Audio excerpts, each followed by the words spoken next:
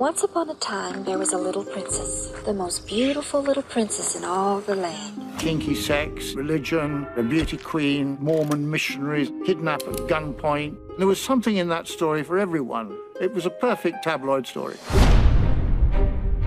When I met my Kirk, it was like in the movies, when Juliet looks at Romeo and it's pew.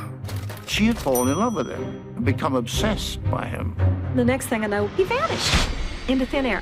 I found him in England. The Mormons had him. Joyce set up this plan. I knew there was only one way to get Kirk out of Mormonism, and that was to make love with him.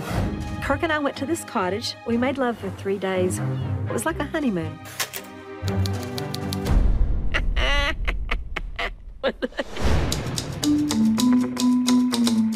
This bizarre story began here last Wednesday. A young Mormon missionary was kidnapped, driven to a house, blindfolded, and his legs shackled.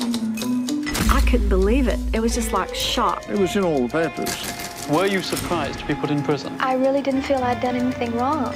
Scenario number 1, fake gun, chloroform, tied up, sexual impropriety.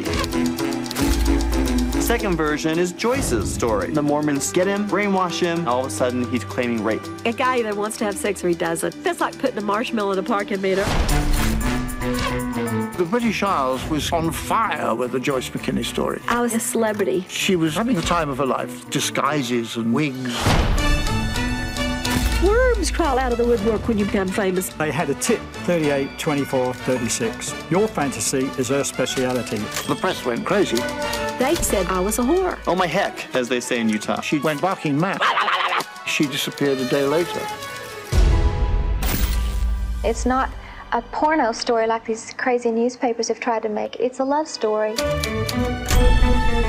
You know, you can tell a lie long enough till you believe it.